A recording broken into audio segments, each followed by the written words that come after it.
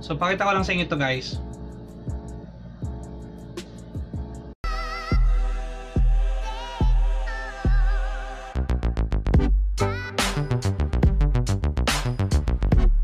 So what's up guys, welcome back to my channel. Kung bago ka pa lang sa channel ko, don't forget to click like and subscribe.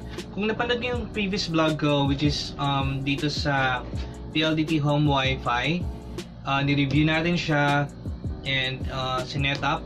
So today naman, ang gagawin natin is how to load yung Famload niya.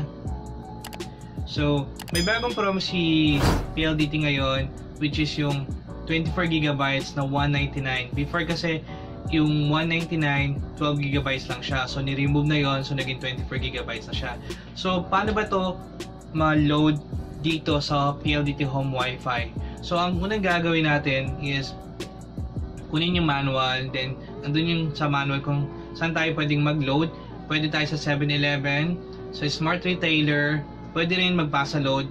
Kung gusto nyong convenient o ayaw nyo nang lumabas, so pwede rin siya guys. So ituturo ko sa inyo yan mamaya. So ngayon, try muna natin pa-load itong Pldt home wifi ng Famload 15 pesos kung gagamit natin yung 1GB niya. So papakita ko sa inyo ito guys. Bago ang lahat guys, kailangan nyo palang i-install yung application para doon sa Pldt home wifi sa Android phone or iOS phone nyo. So ito yung application niya guys, which is My Pldt Smart. So yan siya guys. And nag-try din ako magpasa load kanina sa kanya ng 15 pesos para magamit yung Famload 15. And since nagkaroon ako ng invalid registration, so papakita ko yan guys sa inyo. So guys, nandito tayo sa Pldt home portal. In-access ko na siya sa mismong computer ko. And nag-send ako or nagpasa load ako ng 15 pesos para ma-avail natin yung Famload 15. Since nagkaroon ako ng invalid registration, ang sabi dito guys is please subscribe first to a higher Famload package to avail of Famload 15. So hindi ko magagawang i-avail yung Famload 15. So kailangan ko muna guys is pasa load ng mas higher. So pwede nating i-try yung Famload 199, which is yung bago ngayon guys na 24GB, valid for 7 days and 2 times data siya. So papaload ko siya ulit para maging 199 at ma-avail natin yung 24GB for 7 days. So kanina guys, nagpasa load ako ng 15 pesos para ma-avail natin yung Famload since nagkaroon ako ng problem sa registration. So kailangan pala guys, magpa-load muna tayo ng Famload mas higher doon para ma-avail natin yung Famload 15. So nagdagdag na ako guys ngayon, nagpasa load ako. Meron na akong 205. So para ma-avail natin guys yung 199 na 24GB valid for 7 days. So ngayon guys, ito magre-register na tayo sa 199. So ito guys. So successful tayo nakapag-load or nakapag-register ng Famload 199 na 24GB data valid for 7 days.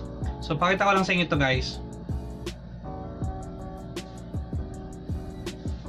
So yun guys, successful natin na register yung Famload 199 na 24GB valid for 7 days.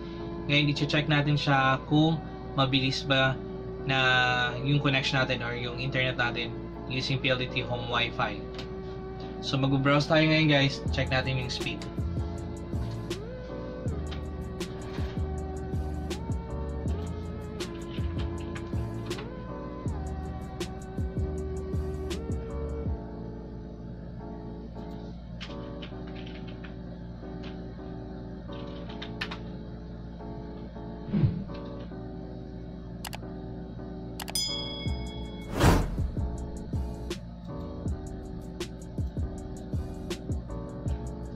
So, habang tine-check natin yung speed test na to guys, so gaya ng sinabi ko sa previous vlog ko, depende sa location or area nyo kung ano ba yung mabilis na network sa inyo, either smart or globe.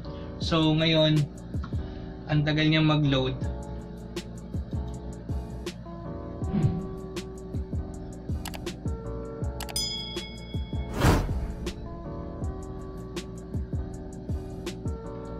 So, yun guys, matagal talaga siya mag-load. Siguro may problem lang sa area natin or maraming gumagamit ng data ng smart. So, kaya ito guys, blank. So, yun nga, gaya ng sinabi ko guys, depende sa location nyo kung ano ba yung mabilis ang network sa lugar nyo. So, yun guys, I guess that's it for now, and hope you enjoy watching my video. And don't forget to click like and subscribe. So thank you for watching guys.